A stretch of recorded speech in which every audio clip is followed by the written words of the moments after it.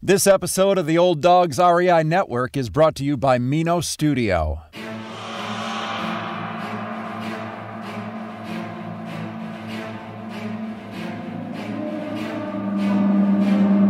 In a world where jobs are how most people make money, one man, one desire, one challenge dares to break the mold. Welcome to the Old Dogs REI Network, where we don't work for money. Money works for us. Coming soon. Viewer discretion advised.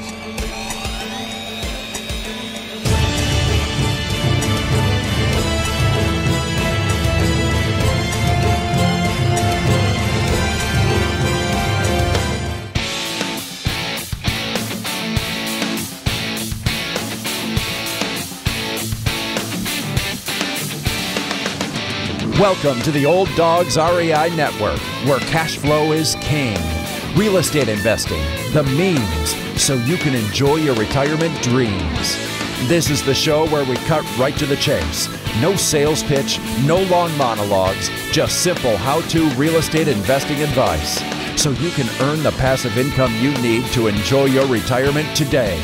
And now, your host and chief old dog, Bill Manacero. Welcome to the Old Dogs REI Network. I'm your host, Bill Manacero, and this is a show where 50-plussers and anyone else who wants to join us get solid, no sales pitch real estate investing advice to help generate real cash flow. This podcast airs twice weekly on Mondays and Fridays, and if you aren't already a subscriber, go to iTunes or Apple Podcast, type in Old Dogs, spelled D-A-W-G-S, find our podcast and subscribe. Well, we have a great show for you today. This is going to be on a topic we haven't really spent much time on. I mean, we talk about it all the time, but we never had a show focused on it. So I'm really excited about this. We're going to be talking about property renovation. And our guest is Van Sturgeon. Now, Van is an experienced entrepreneur who has successfully created several businesses in the real estate industry, including land acquisition, development, construction, and renovation. Van personally owns over 1,000 properties across North America and is semi-retired from day-to-day operations of his businesses. Van is also passionate about helping homeowners and real estate investors to overcome their fears of property renovations, and he loves to be actively involved in helping people reach their goals. Van has been featured in the Los Angeles Tribune, the Ritz Herald, the Hudson Weekly, Madison Graph, Lincoln Citizen, Belmont Star, Yahoo News, and Yahoo Finance. Well, Van, welcome to the Old Dogs REI Network. Well, thank you very much for having me, Bill. It's a great pleasure. I've been looking forward to this little interview for a while. I've listened to your number of your podcasts and some really great content you've put out there. So I'm really honored for you having me on your show. Well, the pleasure is ours. You've got quite a legacy here you've created, and I'm just dying to hear about it. Maybe if you could just give us a little bit on your background, where you're from, and how you kind of moved into this area of real estate. Sure. Well, I'm a product of the 60s and the 70s. I was born and raised in Chicago. My father and mother were immigrants to America and worked their tails off to try to help pay the bills and put some money away for themselves and also for my brother. And we lived in an apartment building in Chicago, and as everyone's hope and dream is to eventually own their own property, their own home. My parents were not any different.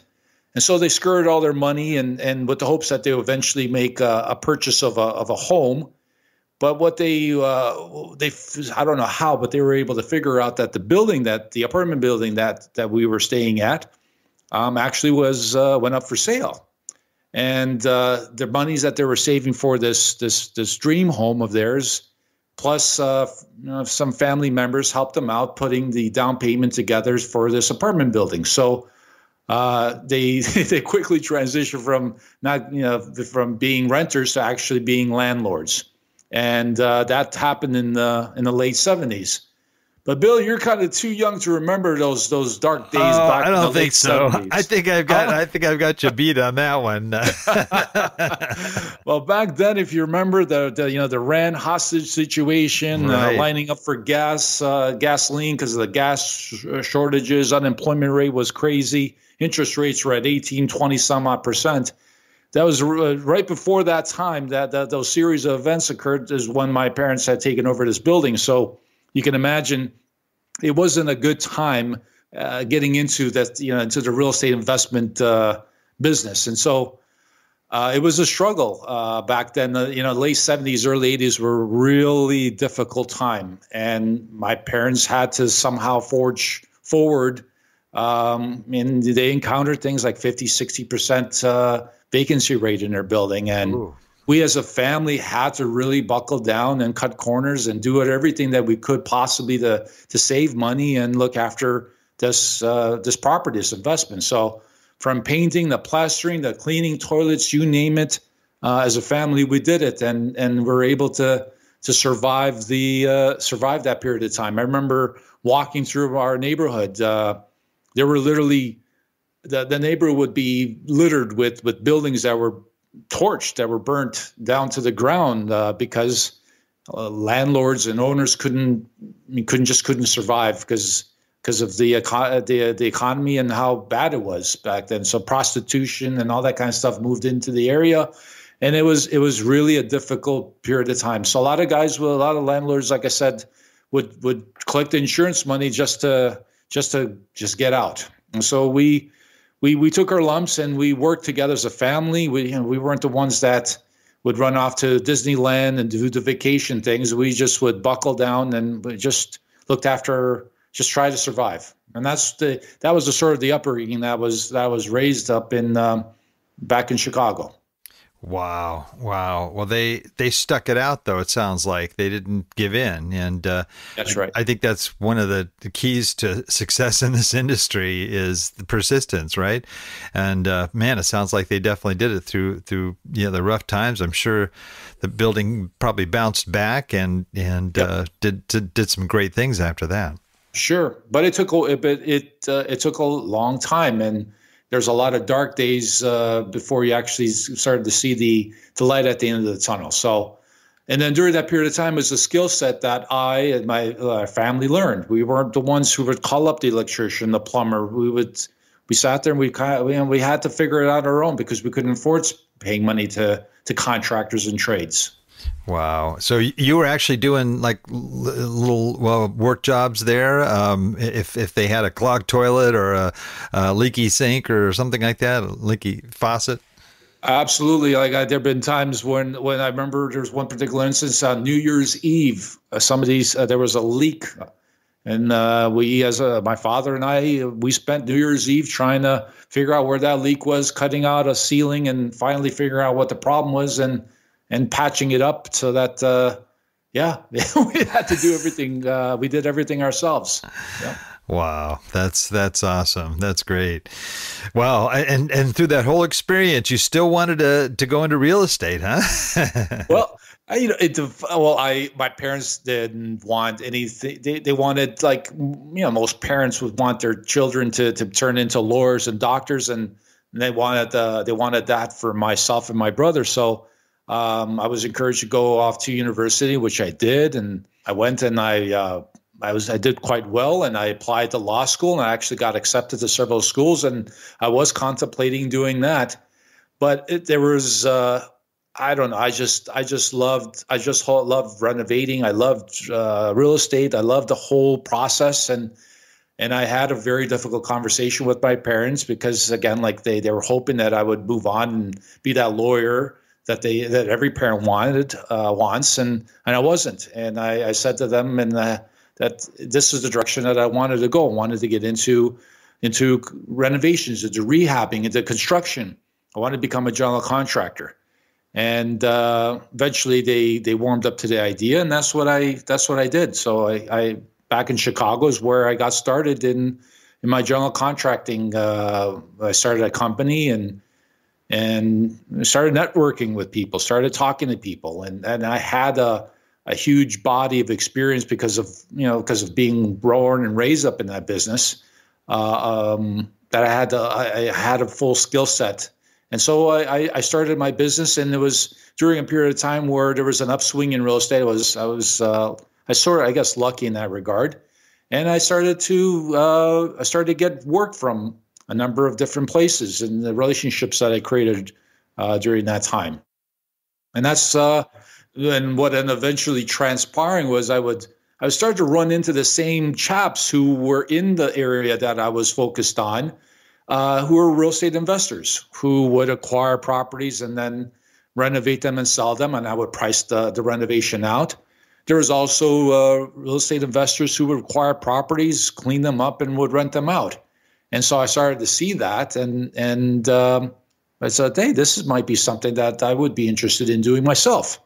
And so that's what I ended up to start. So I had my general contracting business, but also at the same time I started to dabble into real estate investing. In the Chicago area, huh? That is correct. That's where I got started. Now, did you start with multis, or did you start buying single family homes first? Or? No, I started off with single family homes. I remember my first purchase was a home approximately 60 years old. It was an elderly couple that wanted to downsize, and I don't remember how I was able to find out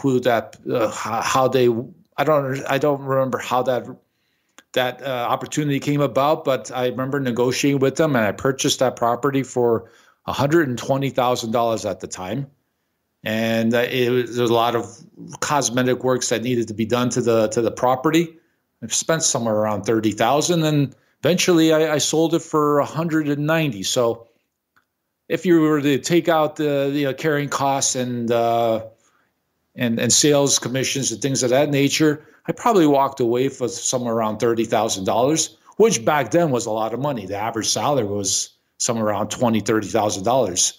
For someone to do that over a course of 3 months was pretty special. And so I realized at that time that was something that I wanted to continue and continue to do.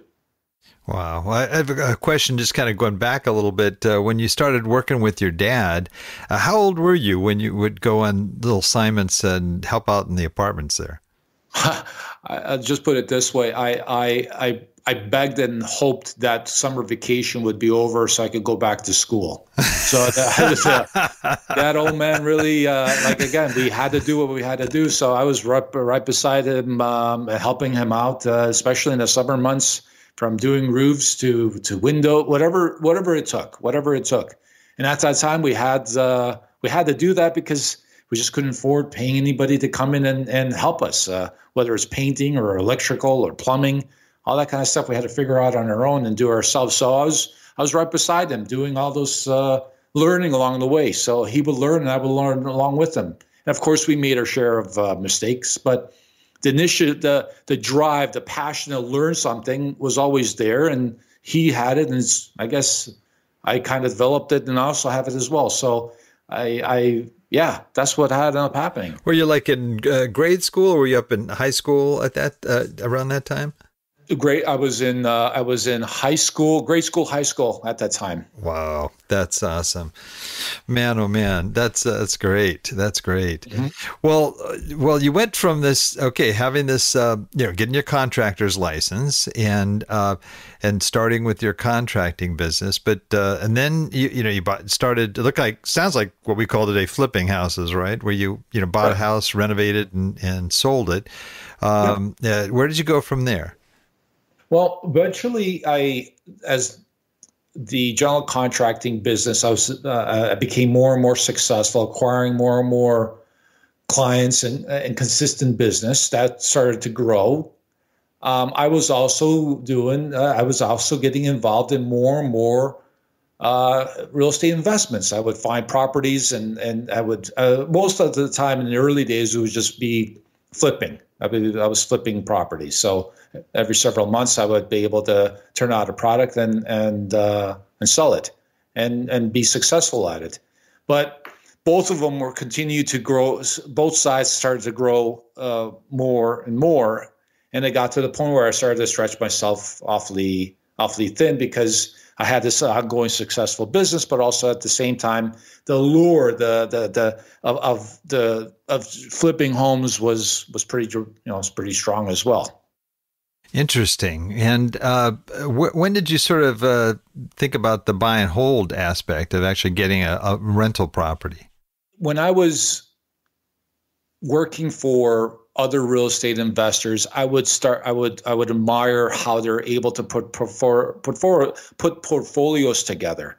And there was a lot of them that were very successful.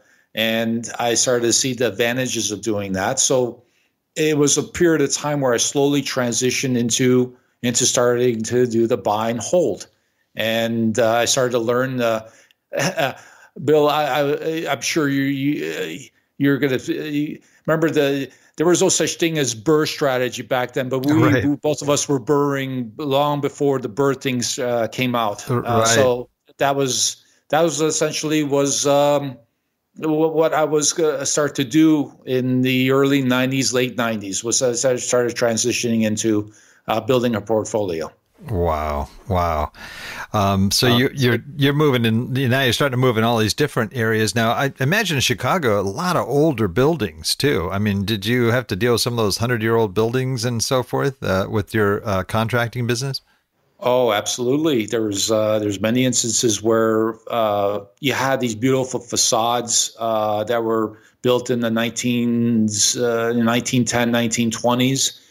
But once you got inside the buildings, they were pretty dilapidated. So I've gotten into situations where typically those types of buildings were the walk-up variety, 3 to 4 story buildings, where the whole building had to be gutted, like the floors needed to be dropped. So you had to be very strategic in how you would totally renovate those, rehab those types of buildings, where every other floor you would rip out and you would reconstruct. And so those are the types of products I loved. I loved those types of those projects because it required, like, all the architects, interior designers, and engineers would sit there and put beautiful plans together, but ultimately the practical aspects of applying all of that required somebody who had a pretty broad-based knowledge base in order to be able to put everything together, because nothing was ever accurate in comparison to the drawings to the actual building itself. So I enjoyed that process because it would allow me to problem solve. I love problem solving, and that's one of the things. That's one of my gifts, is being able to look at a situation on the rehab renovation side and come up with solutions. So you did all new mechanicals. I mean, everything, plumbing, electrical, the whole 9 yards. Wow. Oh, wow. Yes, and oftentimes.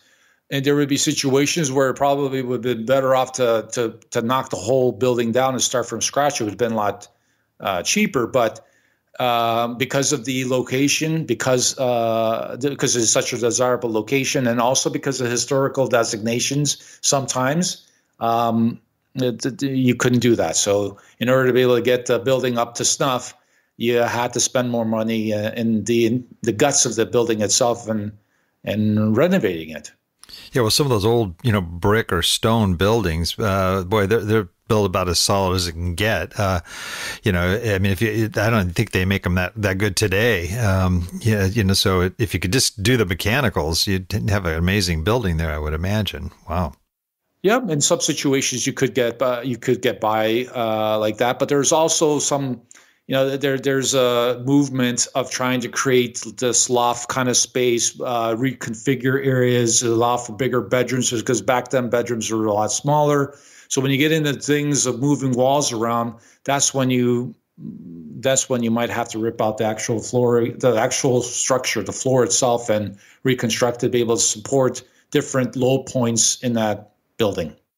And you did you start off doing the sort of ground up, actual, from ground up homes and buildings?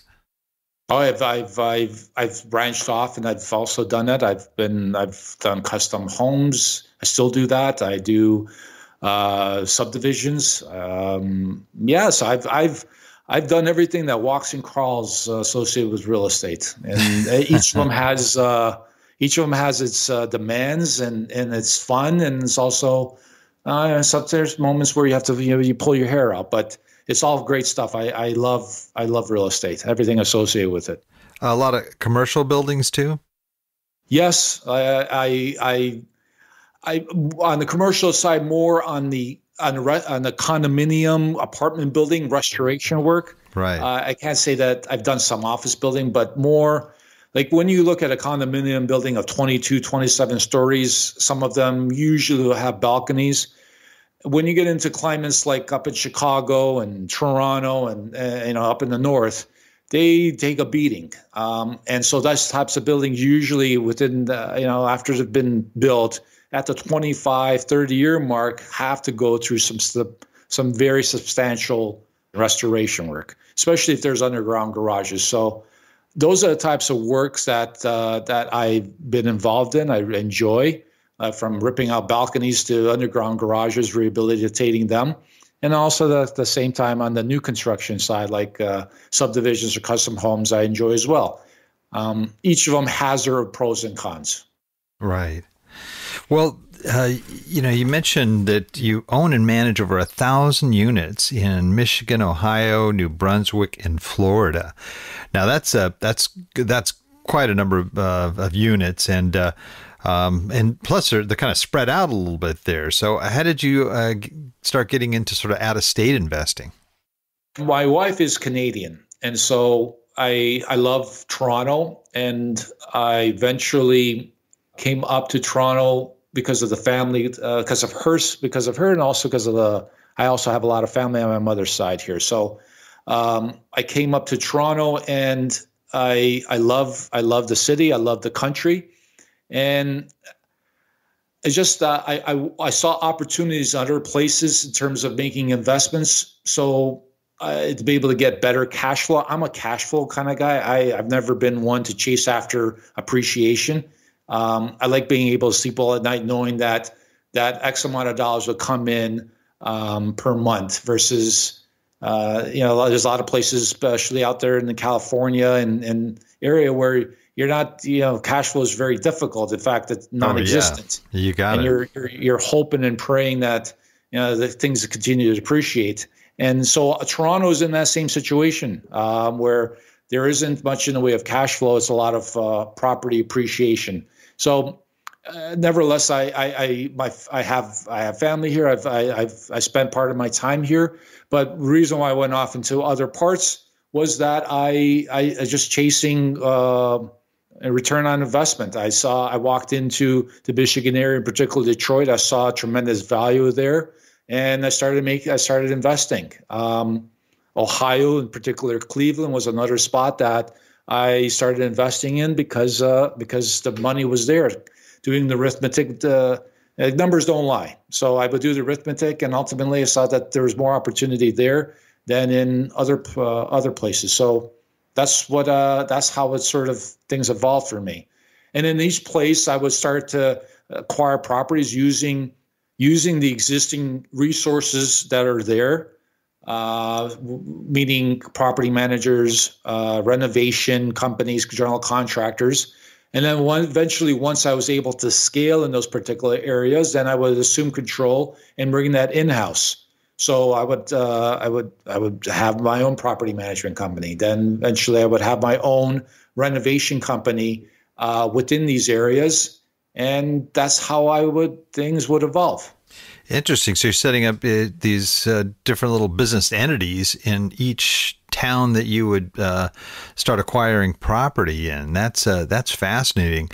And plus, you had a sounds like a pretty sizable business in Chicago.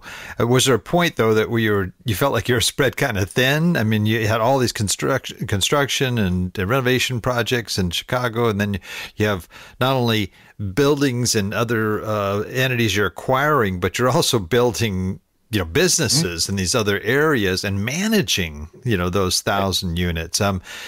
Did you at some point just sort of, just oversee some of these other businesses? I've always been a proponent, and I guess maybe lucky. I've been lucky in life in finding good individuals that I could partner up with, that I can employ, and as a result, I've been able to. I'm more of a visionary, more of that type of individual who sees the opportunities, and then might perhaps put the framework together, but then rely heavily on good qualified people to do the day-to-day operation management of that particular business. So I've got great project managers, I've got great estimators, I've got great property managers. These are the types of individuals at critical points of the evolution of a business you got to bring in. There's a saying, I believe you can be contributed to Henry Ford, who said, I can only accomplish so much with two hands.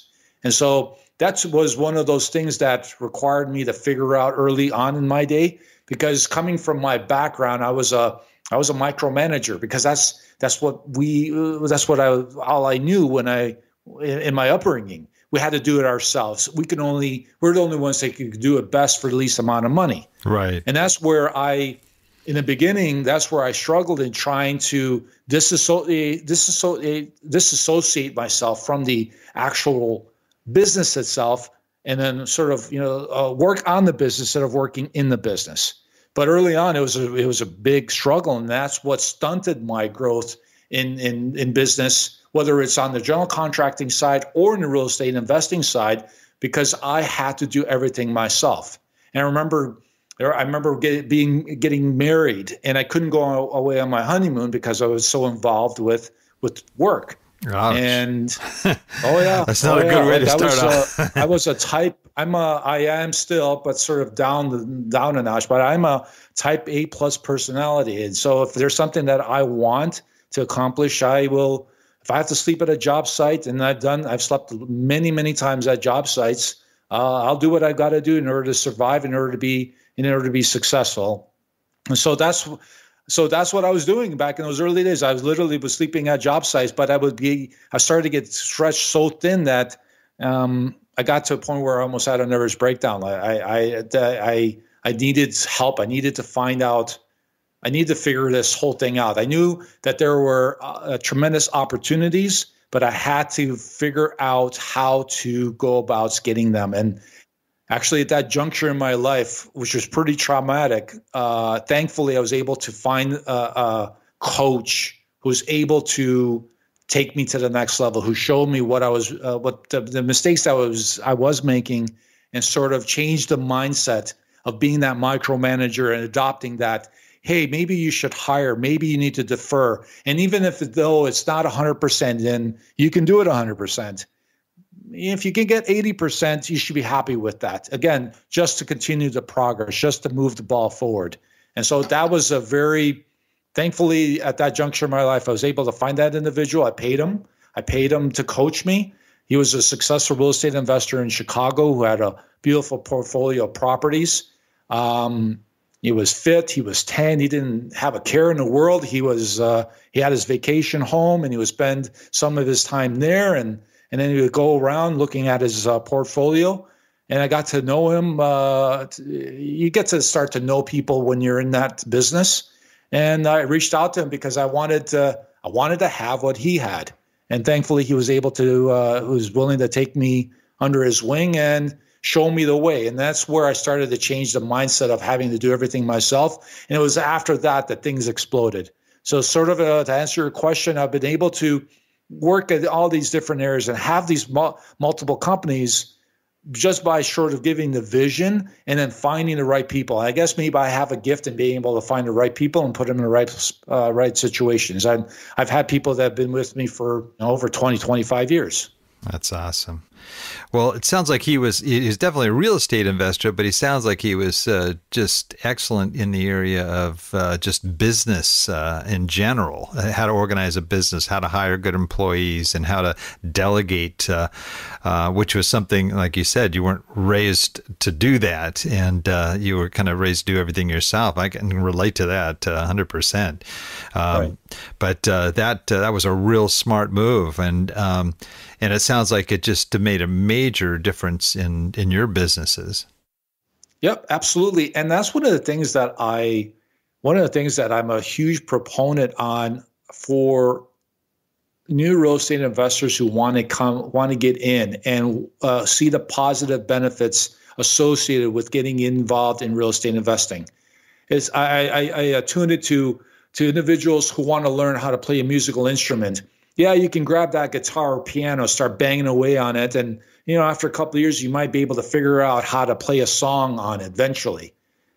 But wouldn't it be much more helpful if you're able to hire a music teacher, somebody who knows how to play guitar, somebody who knows how to play that piano, sit right next to you and help you through the process of learning how to play that particular instrument.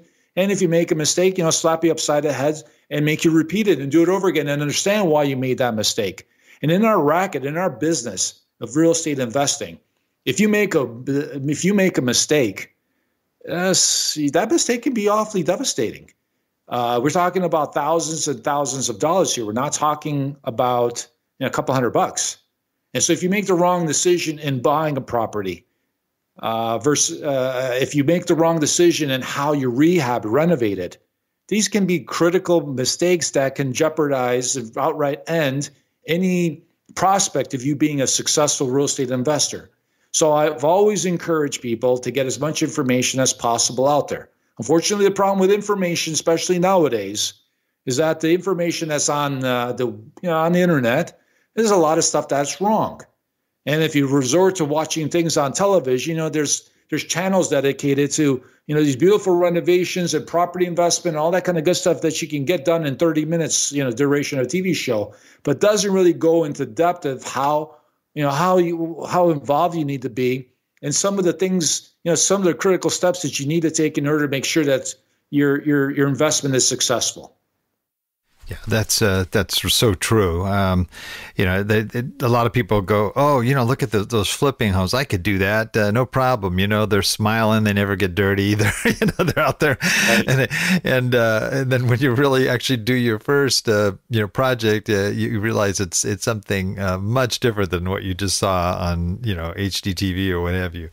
Yep, absolutely, and that is one of the things that. Is unfortunate because, again, the internet's full of misinformation and information, and it's difficult for you to be able to decipher which one is accurate or not. But yeah, there's a lot of stuff out there that romanticizes this. I'll just buy the property and renovate it myself. I'll grab a hammer, start banging away. And there's so many times that I've come across situations where the property owners has caused more damage, more cost for them going in to do something versus them just hiring a professional in the beginning. And it's tragic, but I see it all the time. I see it all the time in the actual individual who goes out there and purchases their first property. They don't, we can do another show on how, what are things that people should be doing, new real estate investors should be doing in purchasing their first property. I see often they just rush into that MLS, start clicking away where, other millions of people are looking at properties and expect that they're going to find a great deal, something that they can capitalize on. When it's not there, it's not, that's not the place that you should go. There's other opportunities, resources you should be tapping into to find properties. Like Bill, I acquire anywhere between 100 to 300 properties in a year. And I never go to MLS to buy. I have relationships within all these areas that I do business in. I've created a power team that those individuals from probate lawyers to wholesalers, bird dogs, you name it. These are relationships I've created that reach out and say, hey, there's a property for sale, or hey, there's a portfolio for sale. And those are the types of opportunities I see every single day. Well, I think that's awesome. And I think, I look at where you are today. You've got a home in Toronto, one in Miami Beach. You don't seem like you have to be as involved in your businesses as as when you just look at the scope of what you have, 1,000 units, and you manage those units as well. But you also have enough time to actually be able to coach others. And I like how you've zeroed in on the renovation side, because I think it's just overlooked by a lot of investors. They just assume, okay, I'm going to buy. I mean, the big thing, I'm in multifamily. The big thing is value add deals. And value add deals, of course, you go in, you buy something under market, you upgrade it, and the value goes up tremendously. You've got investors, and you're able to give them a good payout, and you're able to increase rents, and the value of the property goes up if you do everything right. But what a lot of people know when they go into that, most of them, they'll go to coaches that are teaching them how to acquire properties, how to evaluate properties, but they don't. There's not a module in there on renovations and overseeing contractors, and that is, to me, I think, a major need, and that's one of the reasons I was so excited about having you on, is that that's where you focus. And I thought, if we could just spend a couple of minutes just giving some pointers there as you look at a project, and what are some of the steps involved in trying to do it right. There's so many times. There's over 30 years of doing this. I've acquired a system, and it's really second nature to me. And the reason why I even got to the point where I want to engage new real estate investors and help them through that whole rehab renovation process is because I've always been doing this for friends and family that come to me and ask me for suggestions, for help. And it had happened recently where a family member a friend actually came and said, "Hey, can you sort of help us with this renovation that we're contemplating on our home?" And so by engaging them, I'm right now in that semi-retirement stage of my life. I've got great people involved in my businesses, and I've sort of divested myself to sort of stop. I want to slow down and stop and smell the flowers. And in that interaction of helping this family member is where I sort of rejuvenated me, and it gave me. I was like, wow, this is something that I think that there's real need out there in the marketplace, and it allows me to be able to help people. And I really enjoy the process of helping people through this whole renovation process, because there's a lot of fear associated with doing a renovation. We have to understand and appreciate that in order to be able to renovate a property, you got to decrease the value when you smashing walls and ripping out windows and roofs. Add more thousands of dollars to be able to increase it past what you purchased for it. And so that whole process itself is quite, there's a lot of fear involved, again, just because there's a lot of money. And there's also, you're taking this particular property and you're smashing it. You're decreasing the value in order to increase it. So what I recommend to new real estate investors who are contemplating a property renovation, they need to start and establish a goal. Like, what is their actual goal? And write it down. If it's a house flip, great. How much money are you looking to derive from this house flip? If it's a property that you're looking to rent out, how much money is it that you're looking to rent it out? Once you've established those goals and you've written them down, those are the goals that you use to filter everything through whatever actions you take moving forward through the whole process in planning and execution. So if I'm looking to make $30,000 on a flip, the next step is to validate that goal. Go out there and actually accumulate information to validate that goal, to make sure that there is, what is it that you need to do in order to be successful at that goal. So that would be the next step in helping people try to figure out what it is whether it's even possible or not. Then from there, once you've been able to validate that, you move into, you got to figure out how much money you have. And there's a whole series of things that you can do that I help people out in being able to find the monies that's needed in order for them to do a renovation. That could be getting hard money loans, that can be lines of credit, that can be, there's also a lot of government subsidies out there as well. It's a process, but there is opportunities to be able to get some monies toward your rehab project. Once you've got that sort of figured out, you got your goals, you got your budget, you have an understanding of what you need, then the next step would be, you got to figure out, put a list together of needs and wants. Needs are things that have to be repaired on a property. If you got a window that's got a hole in it and it was broken window, that's a window, that's something that's put under the needs category. But that shaggy green carpet in a family room, perhaps, shouldn't be listed as a need, perhaps as a want, because you could conceivably, rent a property or sell a property with that shaggy green carpet. It shouldn't prevent you from being able to accomplish your goal. So those are the series of things that I walk people through.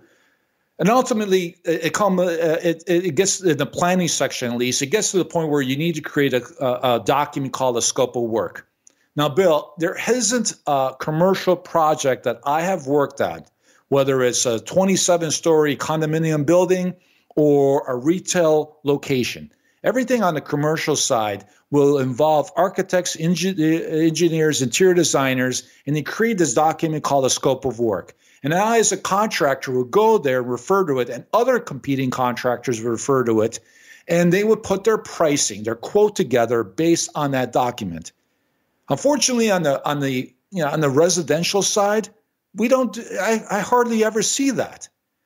Typically, it's just the general contractor who will jump in, and a couple of others will go to this property owner, will give them their best sense of what they think they should be done, and give them a quote. And you can imagine that those quotes would be all over the place because they're not comparing apples with apples; they're comparing apples with bananas.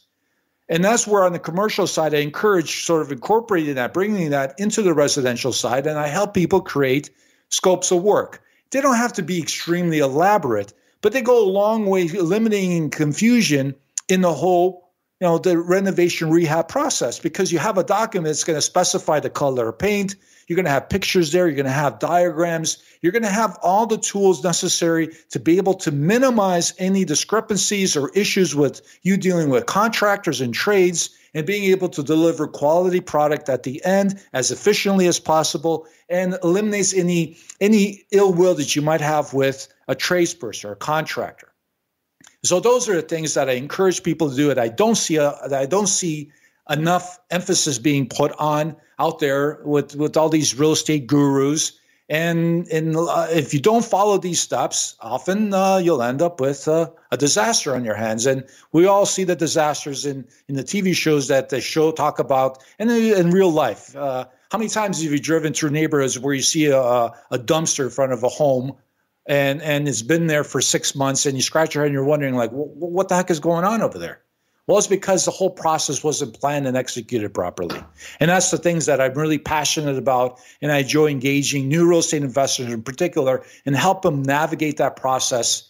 And then once they're able to navigate that, Bill, they're able to have a skill set that they can use for the rest of their real estate investing journey.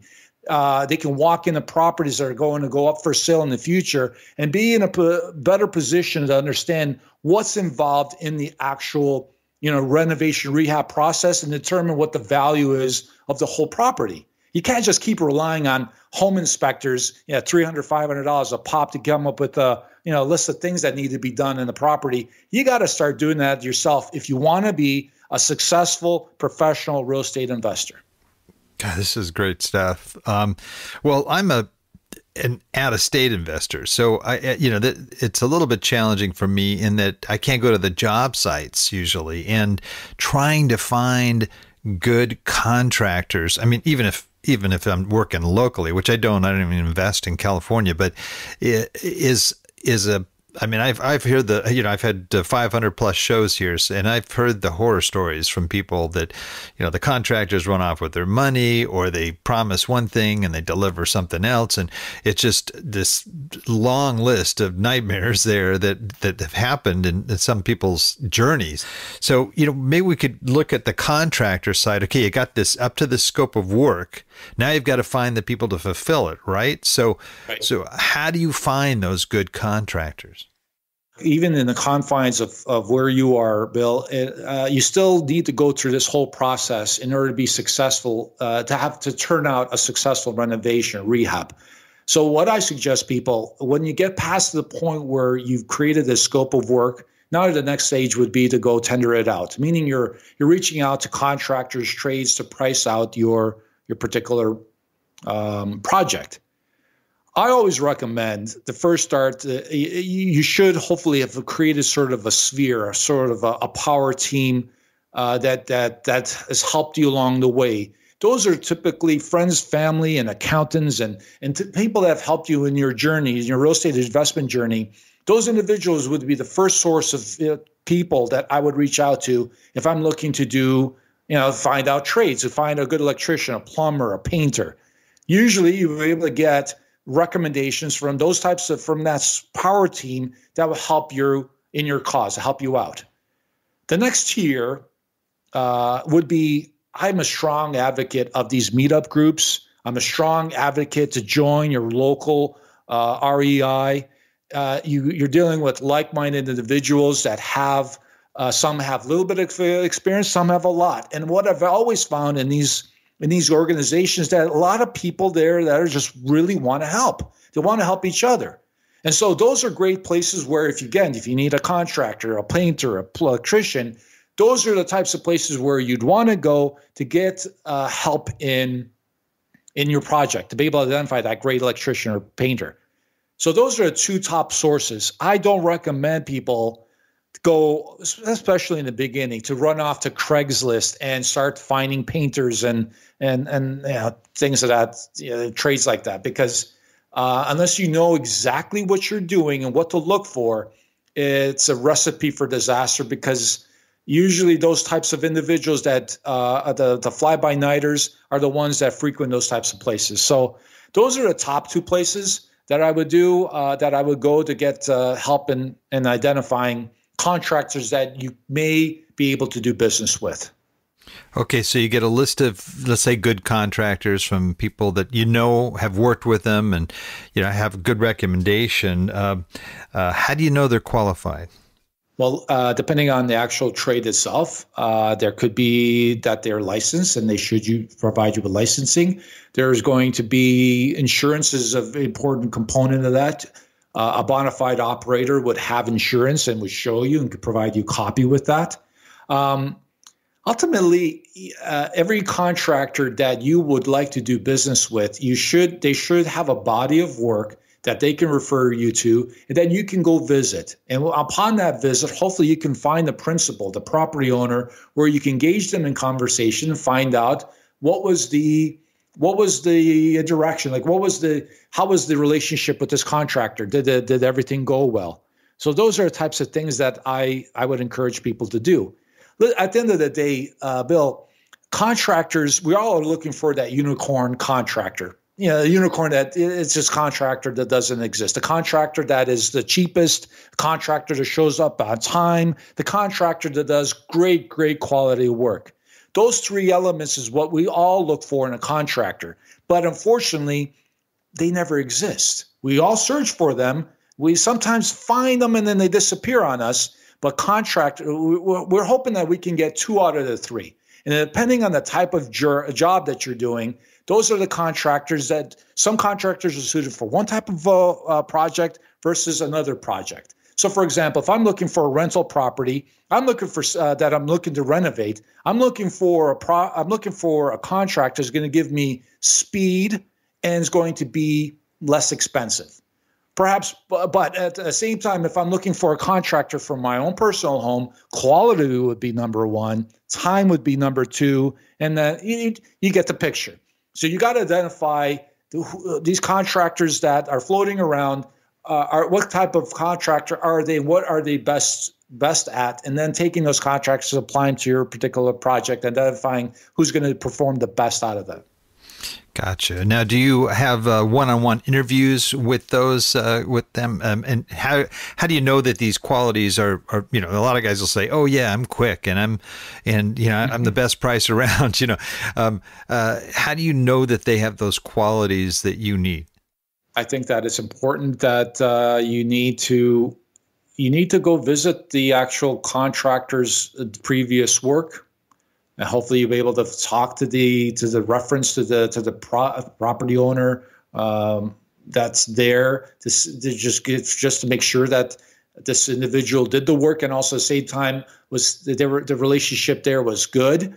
You got to do those things, but ultimately, in whatever choice that you got to visit the contractor. But ultimately, the relationship and how you've structured it in the beginning, when you enter into an agreement with that tradesperson, that contractor, is what dictates how things will unfold moving forward. And what I mean is, once you've identified a contractor, a tradesperson, an electrician, painter that you want to do business with, you got to make sure that they acknowledge that the scope of work, like specifically what it is that they're doing, acknowledge that within the contract, have a good contract in place between you and that party, but then make sure that you've established a payment schedule that works best for you. I find so many problems occur when there isn't a clear, defined plan of what you expect and when that contractor should be expecting to get paid. And that's where you get a lot of turmoil.